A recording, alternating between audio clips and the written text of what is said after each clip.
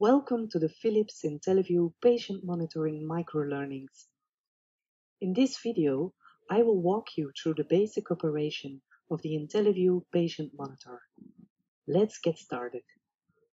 Right now, you are viewing a screen of an IntelliView Patient Monitor displaying data in demo mode.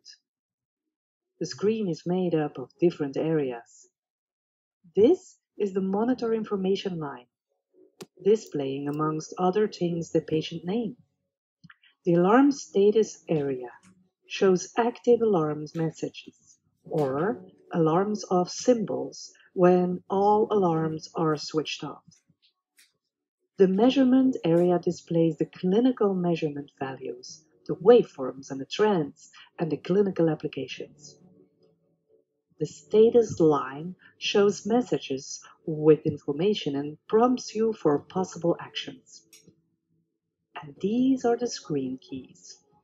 Some keys are permanent keys like main screen key and main setup key or the acknowledge key, and others are smart keys. Smart keys give you fast access to functions. You may also find some hard keys as physical keys on your monitor device, for example, to start or to stop a non-invasive blood pressure measurement. Now that you know all the different screen areas, it is time that you discover how you can operate on the screen. Well, that is simple. It's a touch screen. Directly select the screen element you need. For example, select the heart rate numeric to call up the ECG setup menu. Select the ECG wave segment to call up the ECG lead menu. And to close the menu, you can use either the X on the top right corner in the window, or you can use the main screen key down below your screen. And also note that you don't need to close a window before you can open another one. Simply select another screen element. Now here you see the SpO2 setup menu. In the menu, you can scroll down and up using the arrows. I now want to adjust the lower alarm limit and the threshold for the desaturation alarm. I have now selected the new alarm limits, and I can close the menu. There is no need for additional confirmation. If you need to learn more about alarms in your IntelliView patient monitors, watch the alarm management tutorial. Oh yeah, it may be nice to know. You can also move a window. For example, when it covers up something you want to view while the window is open. Select the title of the window, keep your finger on the title, and then move the window away. The new position is only active until the window or menu is closed. And finally, I would like to tell you a bit more about our screen keys.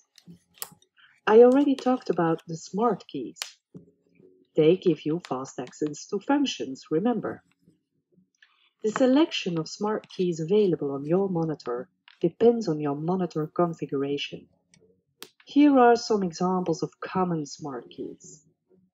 Start or stop a non-invasive blood pressure measurement. 0, an invasive pressure measurement. View trends. Put the monitor in standby mode.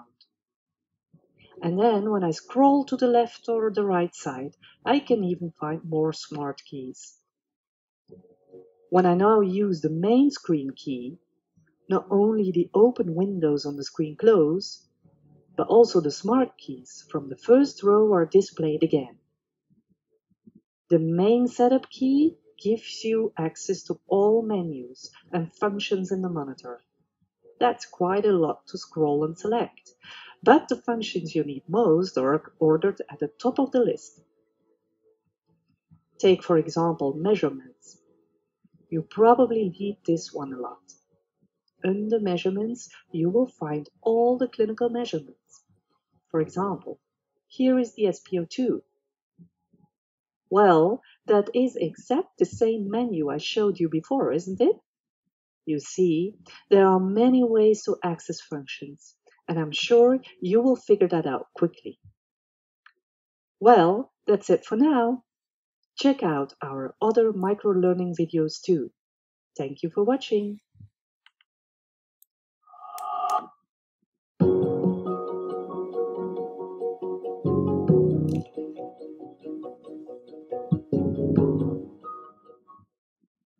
Welcome to the Philips IntelliView Patient Monitoring Microlearnings.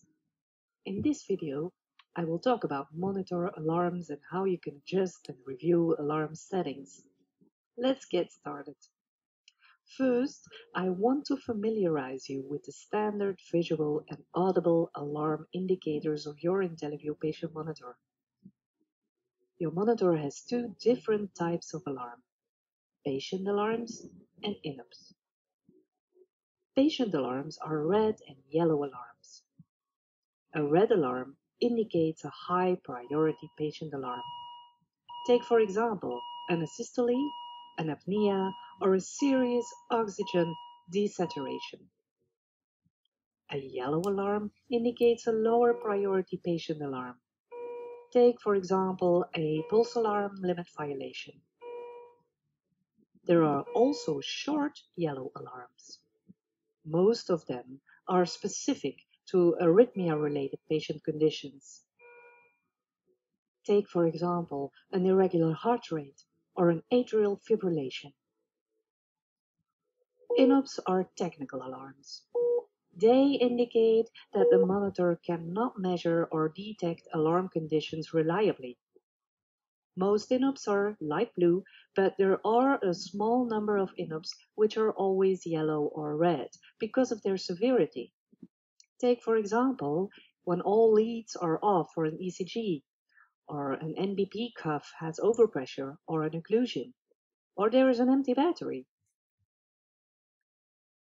An alarm message text appears on the alarm status area at the top of the screen, indicating the source of the alarm.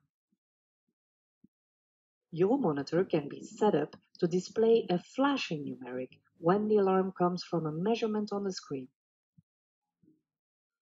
It is also possible that your monitor displays the corresponding alarm limit on the monitor screen more brightly if the alarm is triggered by an alarm limit violation.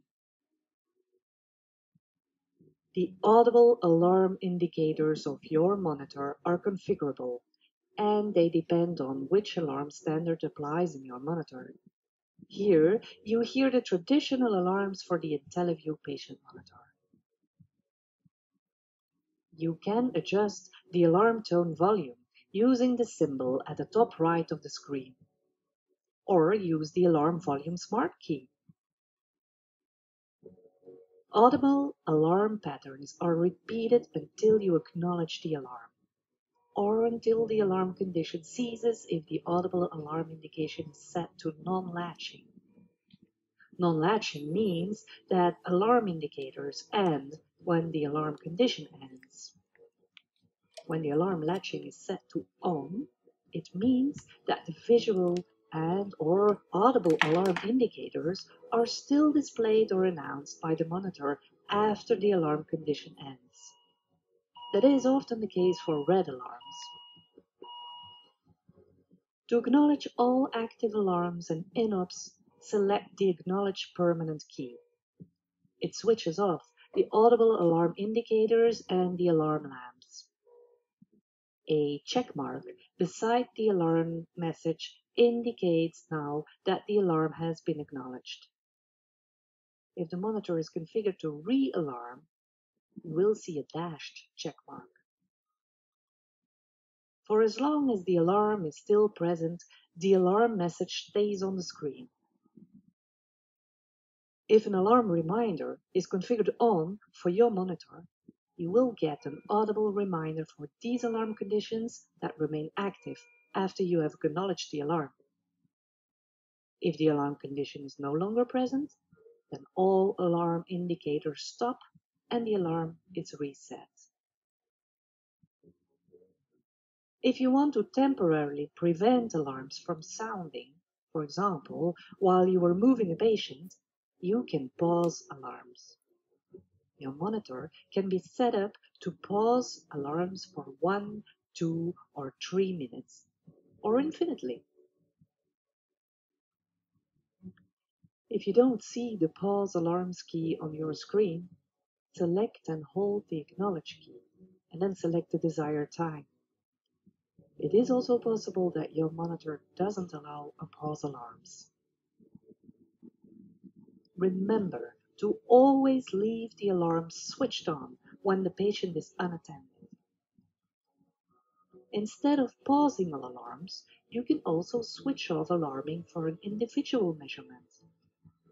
Let me show you how you can switch off the alarms for the respiration measurement.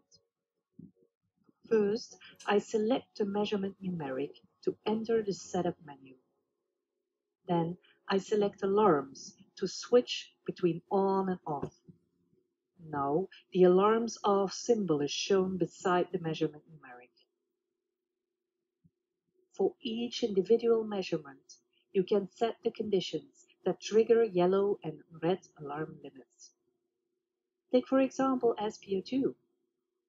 I set the lower alarm limit to 88% and the desaturation alarm limit to 80%.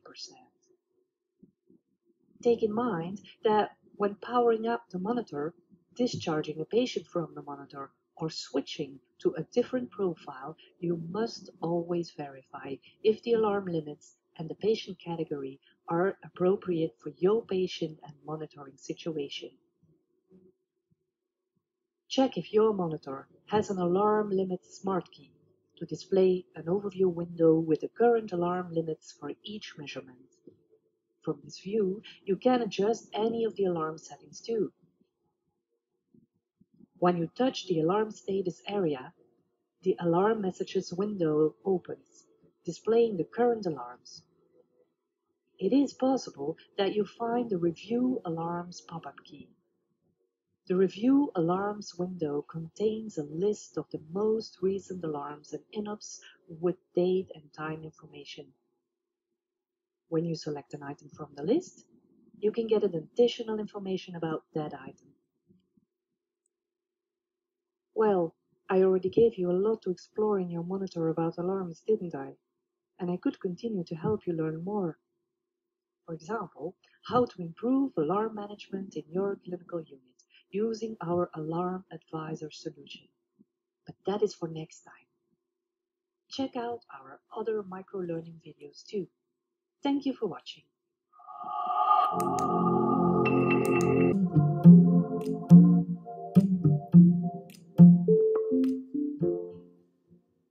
Welcome to the Philips IntelliView Patient Monitoring Microlearnings.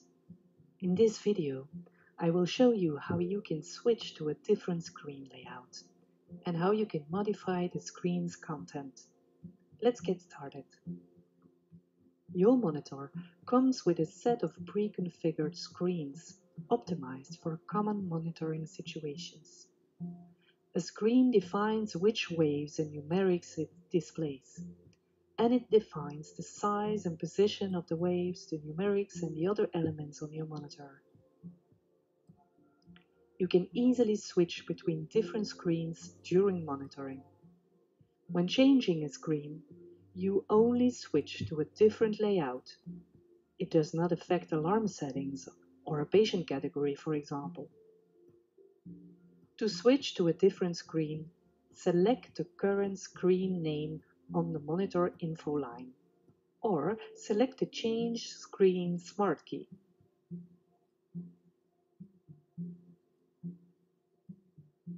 Choose the new screen from the pop-up list. Let me show you some examples, but it can very well be that you have other available screens in your monitor.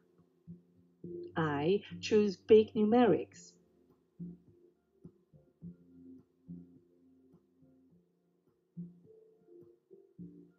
I can easily return to the previous screen if I want to.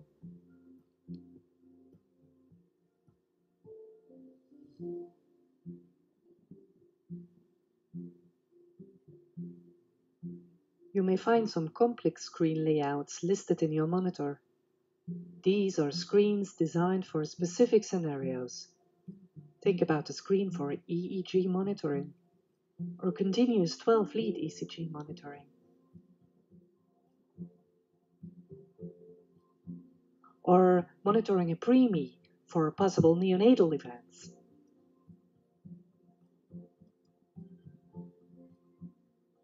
If you do not want to change the entire screen content, but only some parts of it, you can substitute individual waves or numerics or high-resolution waves or trends. Just know that these changes cannot be stored permanently in monitoring mode. Let me show you how you can change a screen's content. Select an element or an empty place on your screen. I choose here in this example the temperature measurement. From the menu that appears, you select Change Wave, Change Numeric, or Change High Resolution Trend. In my case, I select Change Numeric at the end of the menu.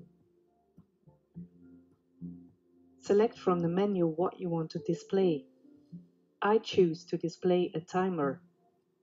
You can see the temperature is now displayed somewhere else on the screen.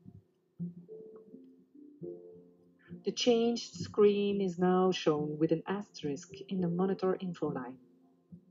If you open the changed screen menu, the changed screen is shown linked to the original screen and also marked with an asterisk.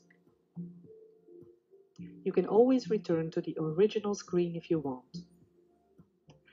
After a patient discharge, the monitor's default screen is shown. Your modified screens are still available in the Change Screen menu. Only if you switch off the monitor and then turn it on again, the modified screens are erased from the monitor's memory and they cannot be recalled. Well, that's it for now. Check out our other microlearning videos too. Thank you for watching.